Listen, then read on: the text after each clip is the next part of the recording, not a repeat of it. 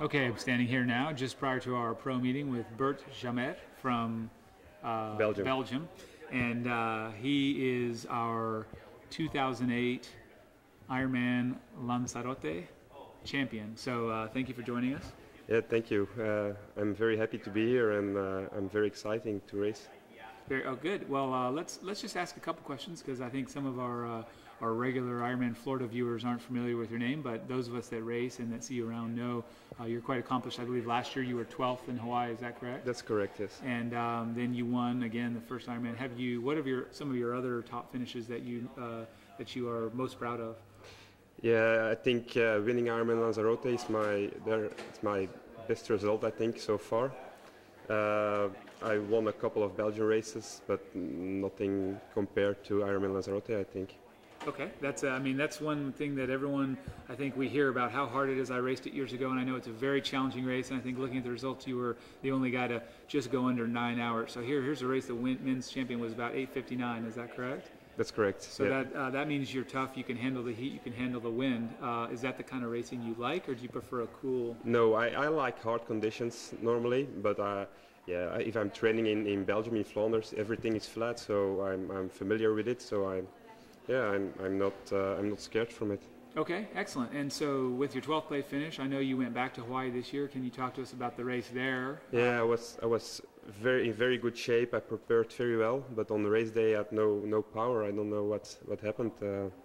Maybe after winning Lanzarote, I had a little bit more pressure than usual.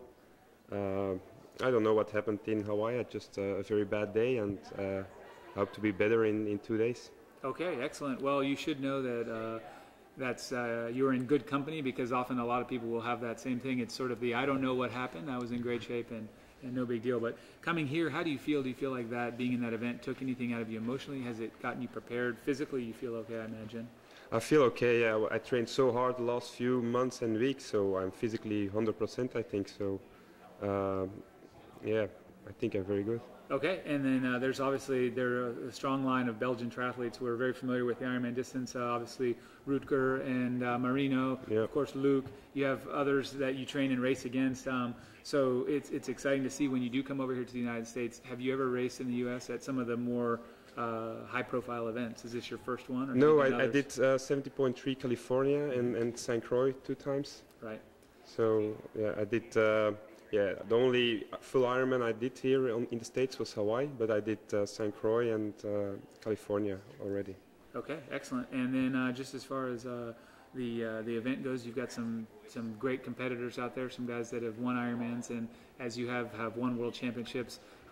How do you tackle the event? What are your strengths, and where do you play them out? Where do you see yourself? I think I'm a very regular athlete on all the. I have no discipline. It was much better than the other one. Okay. So I just want to do my own race and go as fast as possible, and then see at the finish line what place I'm in. Excellent. No, that's a great way to be, and a very regular athlete.